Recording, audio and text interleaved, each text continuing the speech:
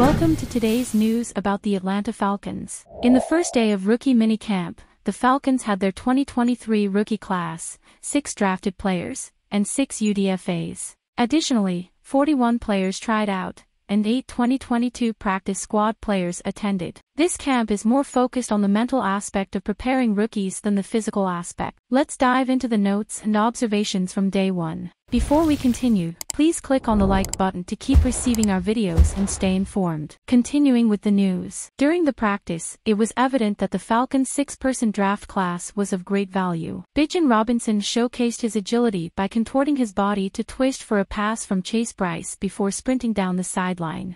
Matthew Bergeron, the Falcons' second-round draft pick, displayed his athleticism and flexibility, playing as a guard. Zach Harrison's length was obvious, which is a valuable trait for edge rushers. Javon Gwynn spent his college years at guard, but the Falcons want to see him at center. There were also tryout players who stood out.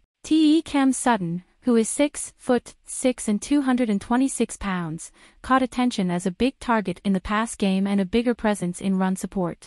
Arcega-Whiteside, at 6'2" and 237 pounds, showed his power as a runner, making him a tough tackle for wiry defensive backs. Additionally, he has excellent blocking skills that can be valuable for the Falcons in the running game.